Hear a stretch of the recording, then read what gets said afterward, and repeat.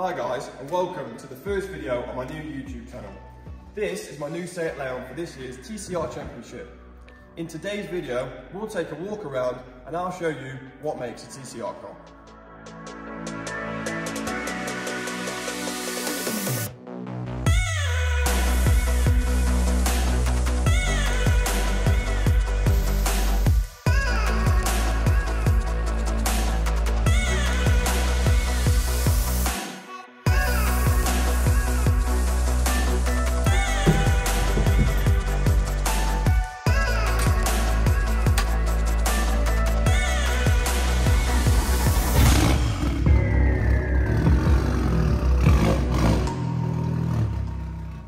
Last year was my first season competing in the TCR Championship after winning the Civic Cup back in 2020.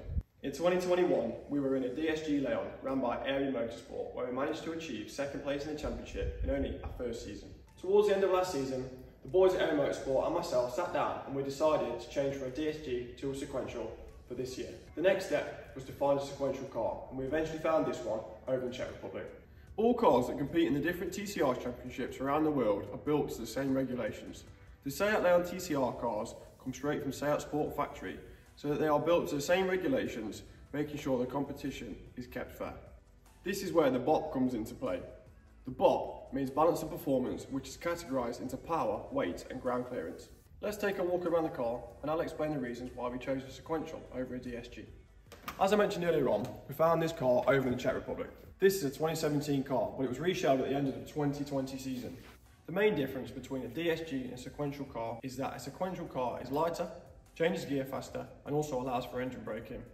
The negative though is that we're not allowed to use ABS on a sequential car, whereas last year in the DSG we were. For me as a driver, there's not much to look at, and there's no real difference in the cockpit other than the fact that we've got an extra pedal. British touring cars, for example, have a stick that they use to change gear, whereas for us, we just have two pedals. That's the same in a DSG and a sequential car. Obviously, the difference now is that I've got to use a clutch to pull off, whereas a DSG's only got two pedals, a brake and a throttle, being an automatic car. Right, now let's go and take a look inside and I'll show you the controls that I use whilst out on track.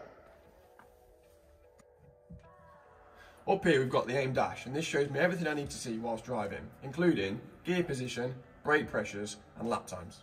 Down here in the centre console, we've got a power switch, an ignition switch, two brake bias valves, headlights, indicators and a handbrake. Now I'll show you controls on the wheel. Start at the top left. White is for the radio, so that I can talk to the guys in the pits. Yellow, full course yellows. This limits the speed of the car in case we've got yellow flags around the circuit. Blue, this is for the phone. Black, this allows me to change displays on the dash. Grey, for park. Green allows me to change preload settings on the diff. Red, this is to start the car, but also enable pit lane limiter. Grey for drink, blue for the rain light, white for the wipers, and finally yellow for the headlights. If you take a look in the passenger footwell, you can see the ABS pump. Just to the right hand side of that, you can see one of three air jacks. There's one in each corner at the front of the car, and there's also one just here behind the driver's seat.